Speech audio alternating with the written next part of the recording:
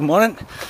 It's Friday the 18th of April 2008 and I'm on the braes doing a very nice easy final run really before the fling, which is just 8 days away.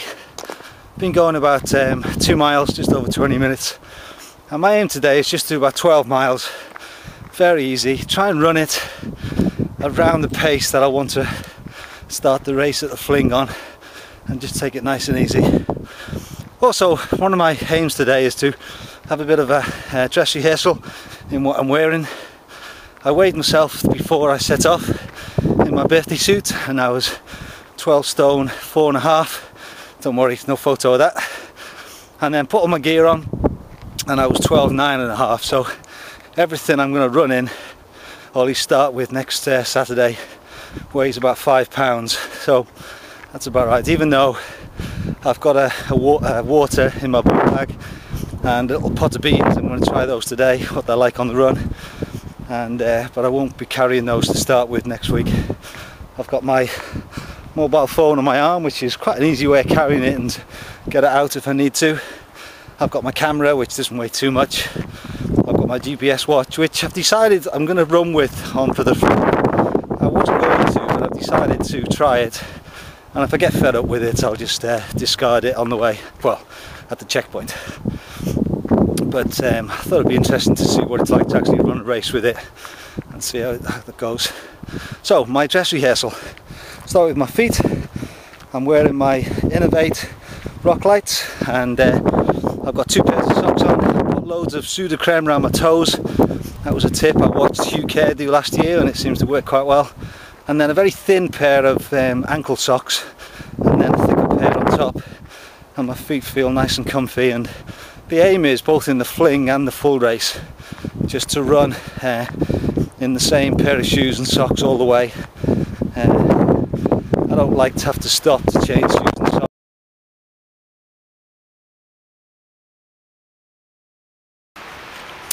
Right, that's me. Been going about 38 minutes now. 3 3/4 miles, and a little bit of a hill just before the Paisley Golf Club, so I thought I'd do a bit more because it's a bit sheltered here. Pretty cold. Put my buff on because my ears were getting really cold. Dario, if you watch this, I'm really sorry, but I cut off the P because I just didn't like it at all. Thinking about the fling, this will be my 3rd ultra race. Last year I did the fling and then the full race, the West Highland Way race, so this will be my 3rd attempt at an ultra, and I really love to beat my personal best from last year. PB, I was 10 hours 36, and felt as though I ran well. I'd love to get somewhere around about 10:15. That would be my goal. That was based on sort of trying to take 45 minutes off my full time. So 20 minutes off this one, and that'll give around about 10:15. It all depends a lot really on how you take this. In a sense, the fling, is it just another training run, or is it a race in its own right? And I think for me, I take it as a bit of both really. As a training run, since January, we've run January, February 30-mile runs. March we did a 43 mile run, and then this one's adding another 10 miles onto our longest run, just over the stile there. And so it's each month we try and add 10 miles onto the distance, so that's good. But it's a race in its own right, and I really enjoyed it last year. It gave me a lot of confidence. Last year I felt as though I'd never actually done an ultra. I could have called myself an ultra runner, but once I'd run that one last year, I felt as though I belonged somehow, and I'd finished an ultra race. So this year, it's still a bit of a mixture. I treat it as a really good training run, and the next in the building block for the summer. This is my lunch. Just had a pot of cold baked beans, and to be honest, they were really nice. Enjoyed that, so I'm gonna take those. They were tasty and plenty of tomato sauce in there, so they went down quite easily. And they're supposed to be a good source of food, baked beans. So I'm gonna add those to my list and try those on the fling next week.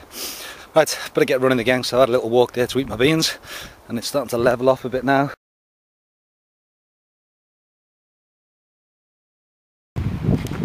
Right, that's me. I've just been going just over 6 miles, just over an hour.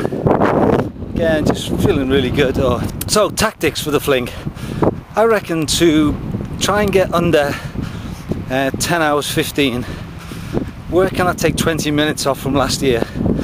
I reckon the place that I need to take it off is from Benglas to the end. Last year I got to Benglas ahead of my schedule. I was aiming for 11-hour schedule last year, going well. But from there onwards I started to just struggle a bit. My quads were getting sore, and between Derry Darrick and Crean Larrick I fell twice. The first was on grass, that was okay, but the second one was on that long path when you go up towards the forest above Crean Larrick, quite stony, and I fell quite badly and it shook me a bit, and my legs got a bit wobbly after that, and my quads got really sore. So I reckon I lost a good 5, 10, 15 minutes maybe during that bit. So I reckon that's where I can take the time off. So this year what I need to do, I reckon, is to get to Benglas in similar time to last year but feeling better. Now that's easier said than done, but I reckon the way to do that is just to make sure I run nice and comfortable all the way to Balmahar and then all the way up to Benglas. Don't push it too hard, and the key thing will be is not to get involved in a race. People like Ian and Davey, if I sort of start trying to race them too early, I know what I'm like, and I'll start pushing it too hard. So I need to try and run my own race and run nice and steady. The other thing I'm going to work on is my stops. I'm going to have 2 minutes at Drimmen, 2 minutes at Balmahar, 5 minutes at Rowadennan, 2 minutes at Inversnaid, and then 5 minutes at Benglas, and then right through. So again, that'll be about 16 minutes of stops, and we'll see if I can keep to that. And the other thing I'm going to work on with my team, Katrina and 3 of our girls are going to come to help with support. I'm going to meet them more often, as well as the normal stops. We're going to meet at Beech Tree, between Balmahar and Rowadennan, and then between Benglas and the end at least 2 more times, which means I won't need to carry as much water. Last year I carried 2 bottles the whole time and kept refilling them, which was daft. I don't need that much, so I'm going to try and carry a lot less and see if that helps as well. So they're my tactics. I think to beat 10:15 I will really have to keep moving, keep a nice steady, don't go off too early, try and leave enough for the last 11 or 12 miles from Benglas, and see if I can run nice and solid all the way. I'm certainly looking forward to it.